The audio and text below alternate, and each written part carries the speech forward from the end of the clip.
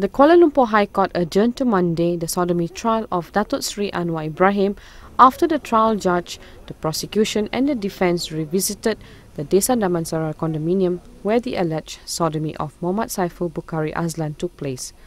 Among those who visited the unit of the condominium were Justice Datuk Muhammad Zabidin Muhammad Dia, Anwar and Mohd Saiful. The second trip was made to visit the control room where a CCTV recording was taken. Earlier, Mohd Saiful told the court that he did not pass motion for 2 days after he was sodomized by Anwar. He also testified that the trousers he wore on that day of the incident were a gift from Anwar.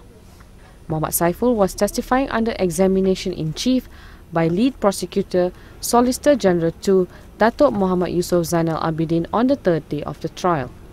He testified that he once considered Anwar a charismatic leader and it was for that reason that he came to work for the Parti Keadilan Rakyat advisor.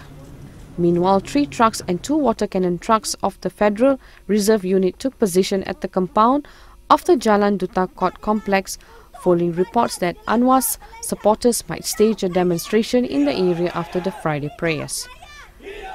Anwar, who is Parti Keadilan Rakyat's advisor and Member of Parliament for Pematang Pau, has claimed trial to sodomizing Mohd Saiful at the condominium in Jalan Setia Kasih, Bukit Damansara between 3:01 p.m. and 4:30 p.m. on June 26, 2008. Anwar is charged under Section 377B of the Penal Code and can be sentenced to a maximum of 20 years in jail and whipping upon conviction. Charanjiko, The Star, Malaysia.